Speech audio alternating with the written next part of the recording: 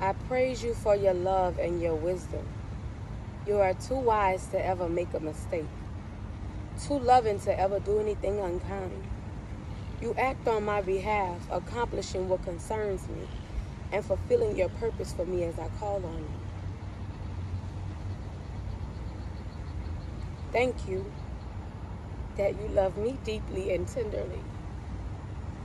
You are compassionate and gracious, God, full of loving kindness, ready to forgive patiently, considerate, and generous beyond imagining.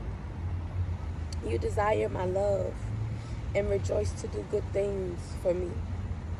You delight to give me the desires of my heart as I delight myself in you.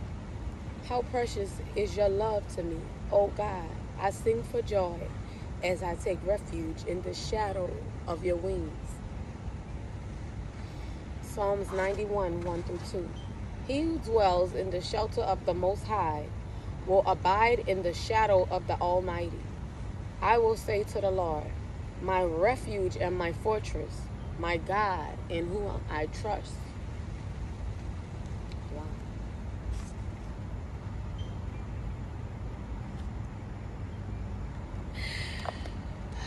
I'm just always so grateful to God because I go all the way back almost daily, guys, from a baby, and I realize like what God has been doing in my life, like the reason I've been born and all of that. And I'm like, this mission to be here now, right here in this moment, speaking, vocalizing, processing, raising awareness. I went through it all so that I can be relatable to those. I'm of a broken people.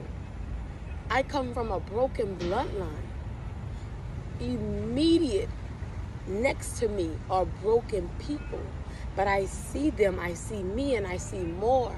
And I see God working through us. And that's all I want is God to continue to keep his hand in the midst, to keep us on his mind, to keep us growing and flowing to evolution in time.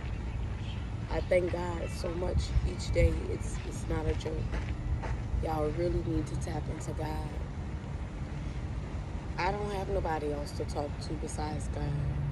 I don't have anyone else to get instructions from or advice from besides God. That's the only person I want it from, God.